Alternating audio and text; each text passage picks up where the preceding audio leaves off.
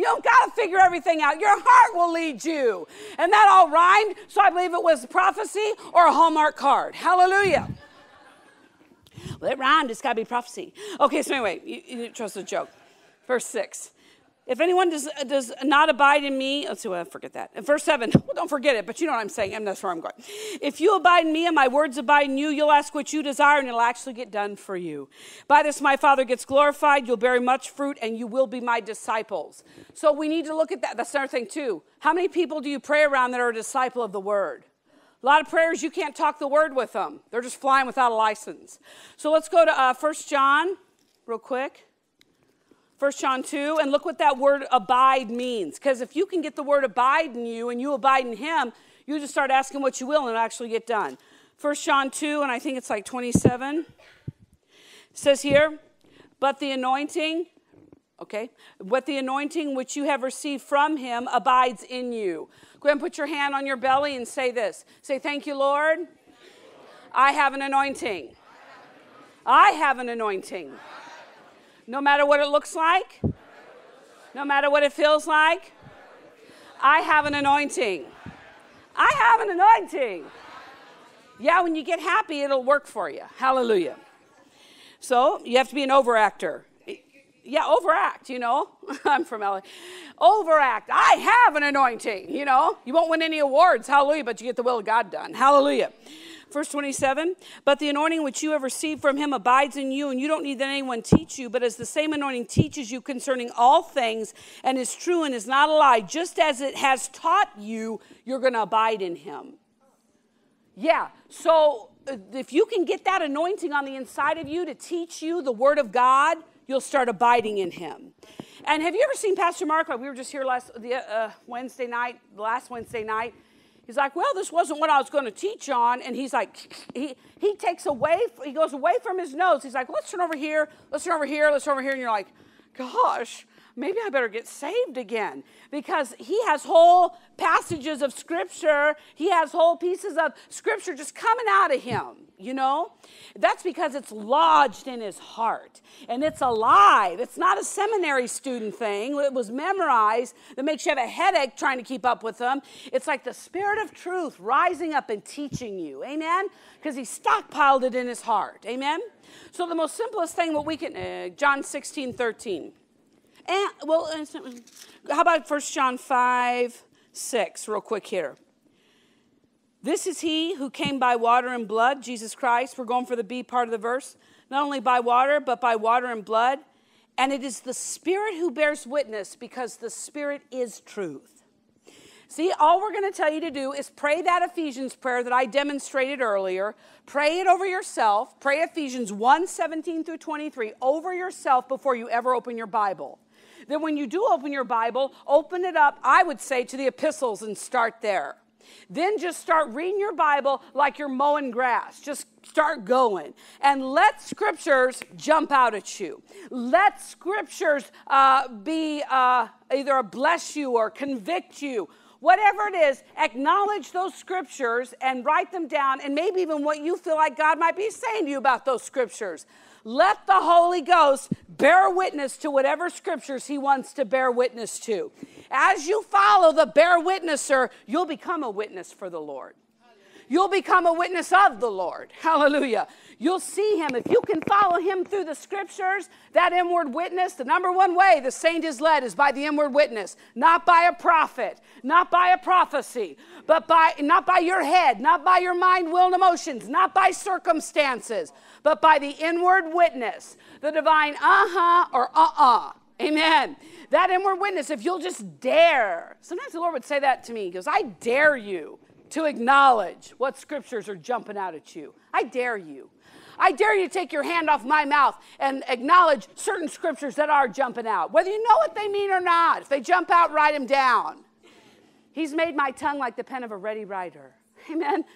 I'm ready to write. By faith, I'm going to get something. Pray that Ephesians prayer over yourself. Read the New Testament. Write down scriptures that jump out at you. Write down what you feel like the Lord's saying to you about those scriptures.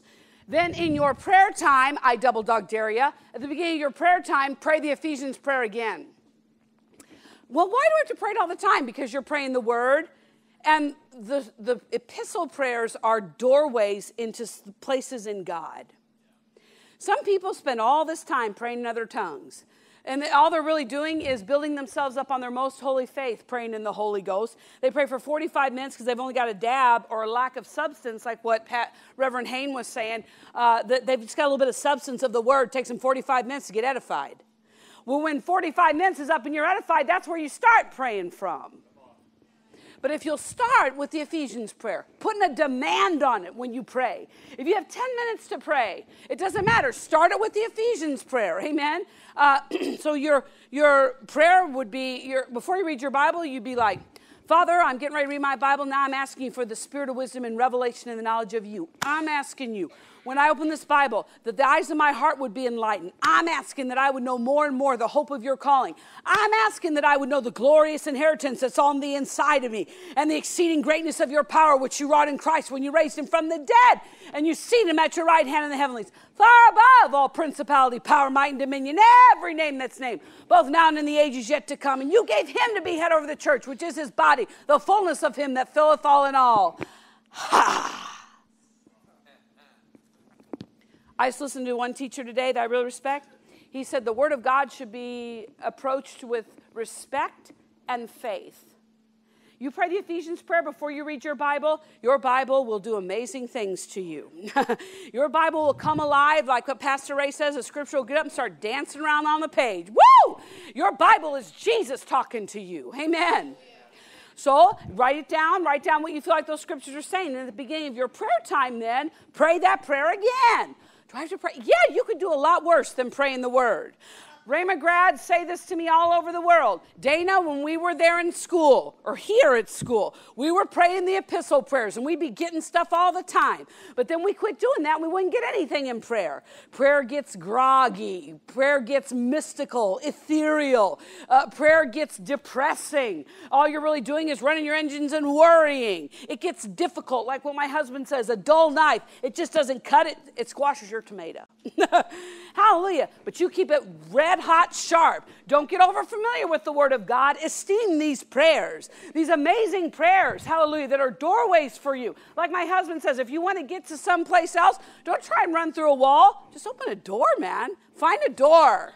I'll tell you what, you'll go right over into these places in God that are not hard to find. They're as simple as a child. Amen. It's simple. It's easy. When prayer gets hard, it's ineffectual.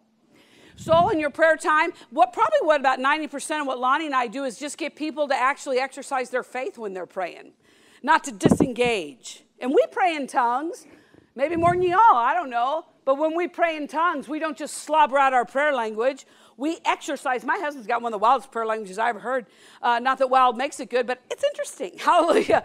He's always working the scriptures. When I speak in tongues, right now, I'm speaking mysteries.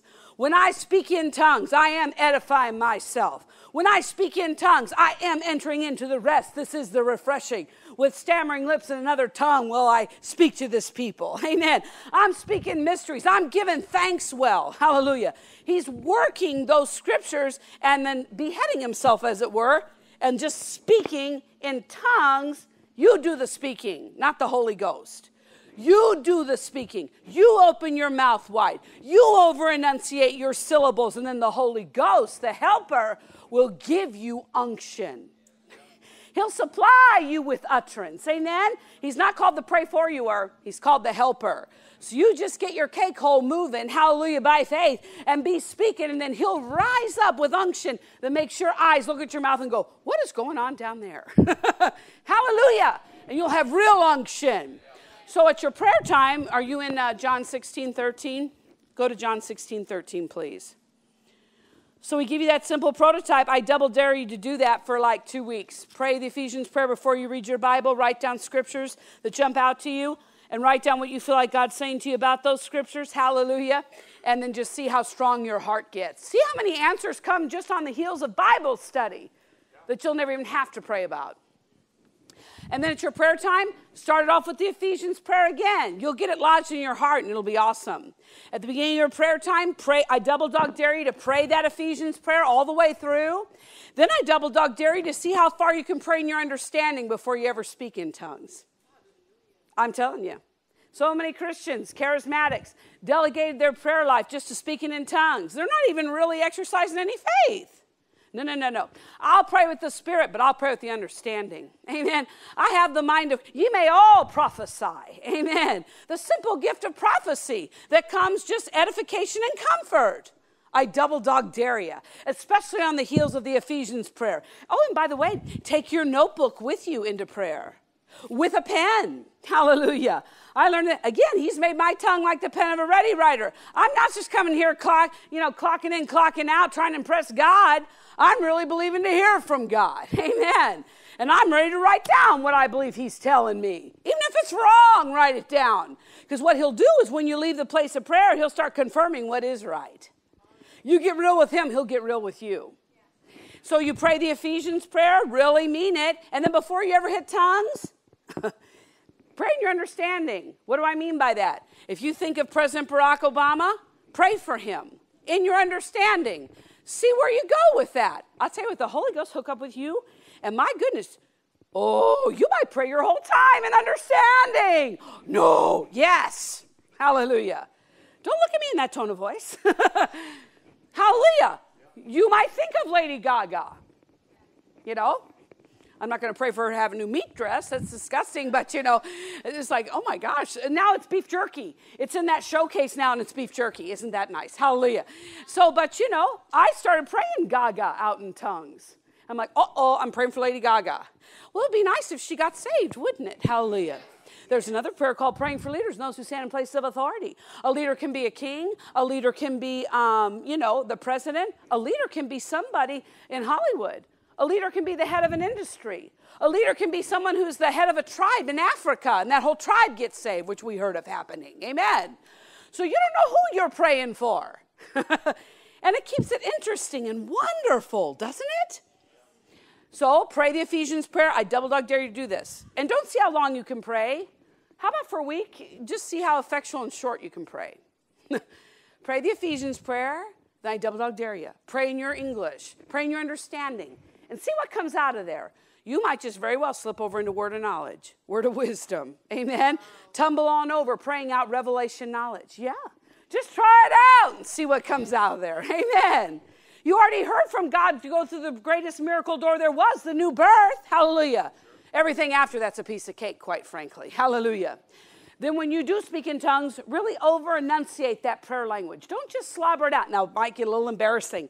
Joe Cack, remember? Joe Cack was this guy. He kind of looks like Kermit the Frog. Don't tell Joe I said that, but he's a great guy. Hallelujah. He's like Kermit the Frog. He's awesome. And so he was praying one time.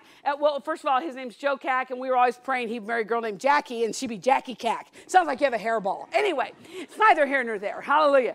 But, he was praying one time, and because he's praying the Ephesians prayer, he's praying in his understanding, and he's really stretching out and over-enunciating that prayer language. In other words, exercising faith when he speaks in tongues. You can go over into dialects and stuff, too. Unusual dialects. And he went over to like a Swedish, Flemish, the kind of thing like Lorsa like the Swedish chef on Sesame Street.